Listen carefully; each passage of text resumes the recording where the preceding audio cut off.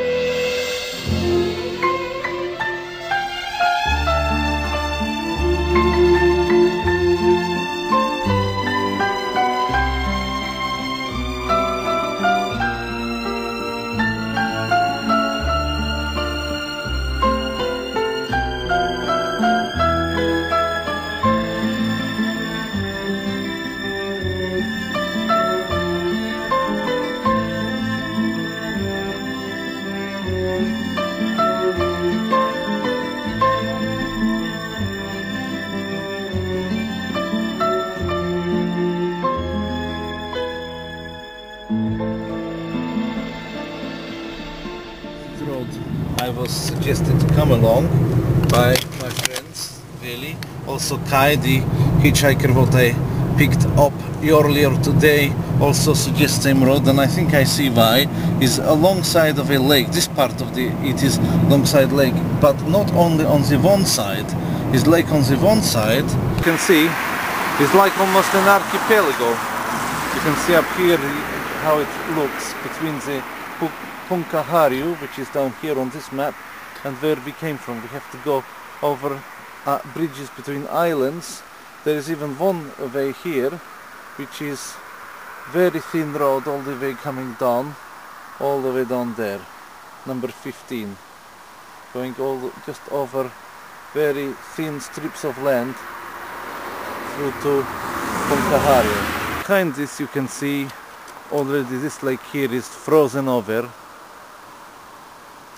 behind the trees, and although it's still early in the afternoon, looks like late evening, because this is the very north part of Europe, not north of Finland. We're still technically in southern Finland, but of course in European terms it is a northern area. This is His Royal Spikiness, the Volvo. I call him that because Volvo is from Sweden, which is a royal country, but here is the little spikes on the wheels which enable me to do the snow driving on wide roads like this without any problems. For example, on this side lake, and on that side huge, great big lake, and this is not very frozen here because it's a bridge and the two join together. That side is almost not frozen, and here we have plenty of information how to go around the place here. So this is the really end of the light. This road is called 4792, and it's that really thin one we saw on the map then back a minute ago. We got whole of this big lake here on the one side. We're together with the other road on that side, and it goes down this whole stretch, just a very thin land with just lakes on either side. Very interesting road, probably one of the interestingest roads I ever went down. This is why obviously I will be a little bit late in Liperi, because I don't want to really cut short my pleasures just for a fight with Neon Rabbit Jr. So if you are probably already there, because it's the time now already and I'm supposed to be there, but I'm having too good of a time here, so I will go there later. If you're still there, then we will fight. If not, well, I'm very sorry you waste your money, but probably you enjoy Finland as much as I do, so it's not the worst thing that could happen. And you can meet me if you want. If you don't meet me today, you can meet me another place. I will give you the details where you can meet me next time. It will be equally as distant, remote and wild as this place, and expensive to get to, but that's all the fun, isn't it? So you can see very nicely on both sides. Now it's not so see on this side, it's more see on this side. The beautiful forest.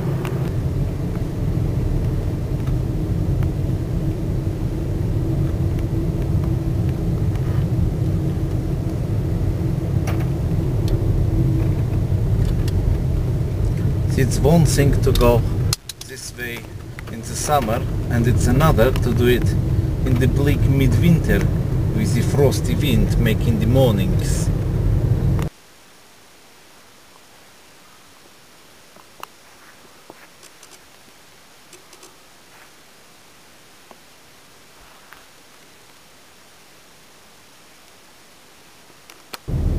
And this is it, we up in the high, and on both sides is a sheer drop down to lakes on either side. So it's built up, not much room for even to pass with the car on the other way coming, but on both sides is the lakes. Just a thin strip of built up land like a ridge, and along that ridge this road, the 4792 here in Finland.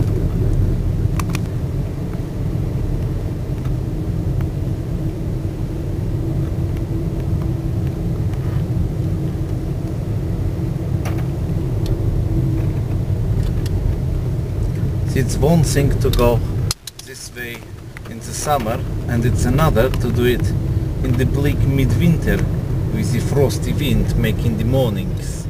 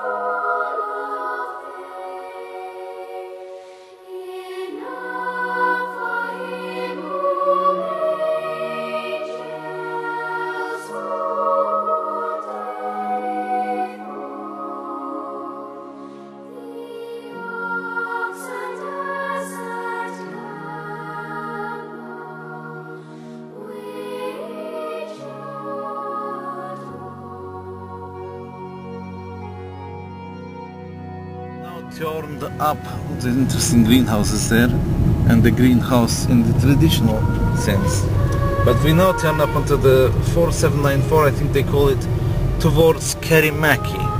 Now Kerimäki sounds like something what you could get in a sushi bar, but in fact it's something completely different. You will see in a minute. I'm just going to keep a surprise, but in a minute you will see what is there. It's the biggest of a particular something in the whole world, and I'm just going to keep you guessing for a little while before we get there. Here is Kerimäki signpost, showing that we're getting into the district of Kerimäki. It's about 14 kilometers still to drive. I won't talk all through that, obviously.